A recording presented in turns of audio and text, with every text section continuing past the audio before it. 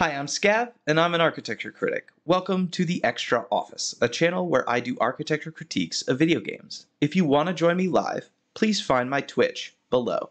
And to support my endeavors, please find me on Patreon, which is also linked below. Let's get started. Let's go and check out Goron City and look at its differences. Both are obviously very warm. And while Gerudo Town attempts to keep you cool as a visitor, or tries to, even though it's not that good at shade, and I'm not so sure that that water would work. It's obviously what the designers intended you to feel. Goron City is not quite so accommodating. It's like Goron City requires you to change a lot. Now, I had to change into a woman to be allowed to be in that city, but otherwise, I just had to keep myself cool. Goron City, I need to wear this fireproof outfit, right? And you can see we're already talking about a very different, this is Goron City, and we're already talking about a very different type of urban environment where, actually, let's zoom out a little bit. So we used to be in a desert. Now we're on the way to Death Mountain in the lava. And that we're on Death Mountain already situates us in a very harsh climate, very harsh physical, maybe not climate, but harsh physical conditions. And this road sort of winds through up to the mountain, right? Goes like that. Goron City is right in the middle of the road, and the road intersects. So there is a kind of start point and a finish point on Goron City. Okay, now let's take the plunge into Goron City. This is it, right? Not so centralized, right? It is defensible, but there's only like a kind of gate, like some of the other cities. And it's really just a harsh condition. I love, so the Gorons can roll like that. Pretty sick. But let's start with the sort of main area here, which is of course, the throne room. Yeah, awesome approach to Goron City. The approach to this one is really fun, coming around the bend. But here's the throne room, and what you'll notice, or what immediately strikes my attention in Goron City, is the difference with Gerudo Town. Is that in Gerudo Town, it's very hot, so you try to keep cool. In Goron City, it's very hot. That's it. You know, it's like it's very hot. There's lava in the throne room. So there's something else to it. There's something else going on in here. You sleep in a bed of rocks. You got to be tough. Not so accommodating to other bodies. I love the faux columns here. Like we're gonna stack rocks up to the ceiling just because, to kind of decorate. And there's this like chain link thing. But that's as much as we see when it comes to the decoration of this place. And even the throne itself is just kind of like bashed together bits of steel. Oh, sorry about that. Yeah, so if you fall in the lava, you get hurt and you have to like respawn. And that exists. That's everywhere. That's here. Like if I jump in, that same thing will happen. And that's kind of terrifying about this place, about Goron City. Now let's see. Let's look at it. The two biggest buildings here and here both belong to the king, who's also got this crazy large physical stature in comparison to the rest. Now, we see that in Rito and in Zora, and in Goron, but not Gerudo Town. Gerudo Town is the only place in which the leader is not the most physically threatening. Something to that, maybe. Something to that, maybe. So this is the king, like the king's house, but it is communal. It's very communal living, right? It's not like he sleeps by himself or anything like that. And I love that there's a kind of like a tic-tac-toe board game here. That might be my favorite detail in Goron City. I do feel like the town itself is leaves a lot to be desired. I mean, like there's a lot of things I love about it. I love the music. Actually, I love the music, maybe the most. It's very like, I don't know, kind of reminds me of like a jazzy, like New Orleans kind of.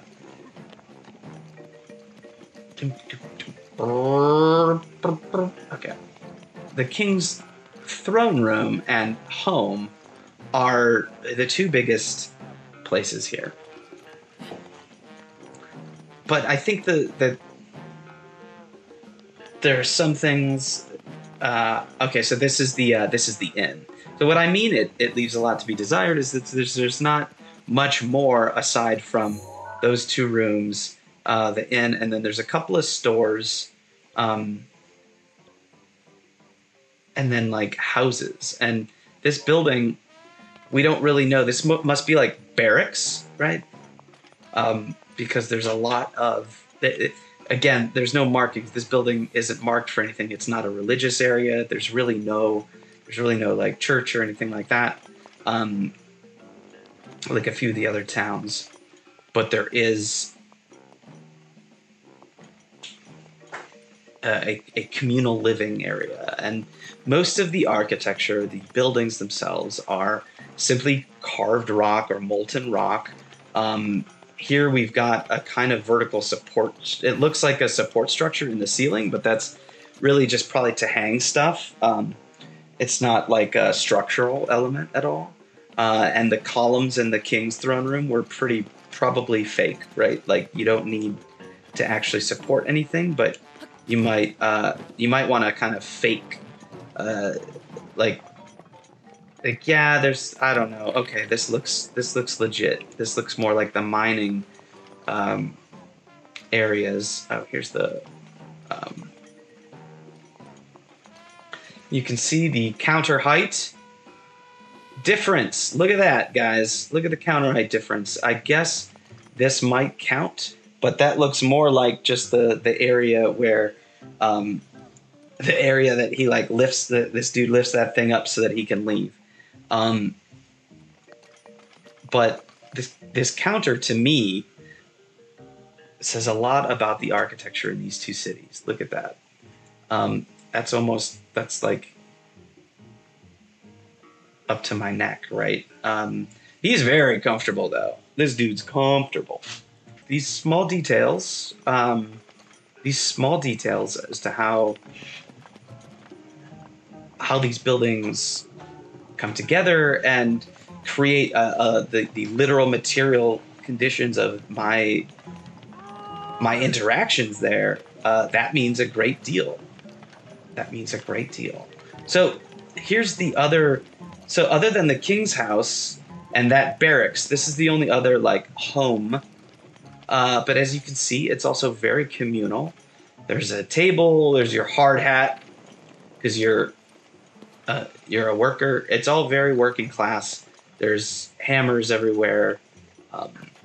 It's a mining town. The beds, as you can see, we're going to check the inn because the beds here, I like how the beds are very particular in the body of the user. And I do think that some of the cities, the ability to create spatial experiences that reflect the uniqueness of the bodies that inhabit the cities, to me, is a unique part about how you can start to reinvent architecture in video games, or reinvent or invent architectural spaces in video games in different ways that showcase architectures built for different bodies other than a kind of normal human figure. So I do appreciate the beds, as they suggest a totally different type of body and a totally different idea of comfort. That I dig. That I dig. Now, in the inn, what do the beds look like for travelers? Well, let's check out the inn. It's all the same kind of carved interior space. There's a little bit of this like rail lines for both stability and to hang things off of. Oh, look at that. Oh, ho, ho, ho. You notice anything? The inn for travelers has a step. It's still about up to my neck, but maybe I get a few more inches on here. That's kind of unique. I like that. I like that more, right? But there's a clear attention to counter height. There's a clear attention to counter height. That's very strange. Now, the beds, okay, here we go. The beds for travelers are for different body types. There's a Gerudo asleep. Ramella over here taking a nap. There is a window. There's some cross ventilation, but man, it would be hot in here. They don't really mitigate the heat. But at least the inn might be the coolest room because of all the cross ventilation. And the Goron, of course, need no cross ventilation. They like it hot, and so hot it stays. There's also a step up here for to purchase these goods. That's kind of nice. So the counters, where was the counter not? Okay, the counter in the clothing store, that's strange. They seem to pay attention to counter height, and now, but then I'm like, well, you know why? Oh, here we go. See, the counter's too high. Ah. Oh, come on. And it will char. Seared steak. More like a charred steak over here. I'll say. Seared steak. Decent. Well, let's see. I do love that there's this bridge that you can go over top. Let's see if we can get up there. Oh, yeah. See that? See the hand? That's very cool, isn't it? Very cool. That's the most sculptural element in the Goron's vocab here. A beautiful piece of sculpture that welcomes you. The bridge over the top of the whole city. A little rickety, a little dangerous, in need of some repair. Well, we see the way it's laid out and organized. It's very organic, you know, goes with the flow of the lava, and probably gets built and tinkered with and rebuilt and knocked in, and does a lot of different things. There's probably a lot of shifts. I guess if you could say one element that I didn't think about bringing up is the fact that this place is probably constantly in flux, right? As such, you know, it's a little more raw, a little more thrown together, a little more rough-hewn, and in that way, I think it represents. Oh, is that another arm? A lot of hands. That's another hand, huh? In that case, it represents a different kind of attitude towards what space might be, and how maybe we could be more respectful of the ground under our feet and allow it to shift, and allow that shifting to create different types of spaces for us. Oh, you're right. Okay, yeah, it is. There's his face. It's one big Goron sculpture. Oh, and there's some little kids. Look at this. Look at this view. We're doing it, everybody. We're doing it. Oh, he's making a. Oh, that's great. He's making this thing. I don't know what that is. What do you call it? A flex. He's flexing. But that is really cute. It's a lot more playful. Oh, what's up? Ramella's awake. How did you sleep? Was it like hot? I guess you're kind of used to that.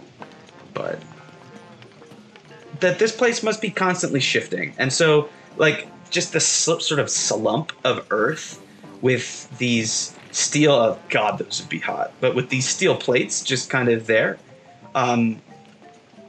does make me feel like they understand that the Earth and the plates underneath it are always in flux. It's always getting redone. I think that's pretty cool. Well, pretty neat. Pretty neat city. There are a lot of ramps here. There are a lot of ramps. I don't really see many stairs, if any. Just kind of helping you get in here. Like this slumpy Earth as like a rickety thing. Otherwise, everything's very smooth. But nothing's flat, right? There's no flat ground. I think that's interesting. They didn't bother to like flatten out much. It's all sort of stomped. So I'd suggest it's like very reflective and reflective of the material it's built out of. Because it does have this strong worker culture and clear like barracks and unity of the workers. I'm not so sure. I'm not so sure if it's what I think. But the way it's built suggests there aren't many sort of the way the whole game is built suggests there's not many codes or ideas about different types of bodies. But all right, beautiful. There's Goron City. Thanks for listening. Of course, please like, share, and subscribe to get more videos like this. Comment down below what game you think I should do next. Come find me on Patreon to support my work, and see me live on Twitch to join in the fun. See you next time.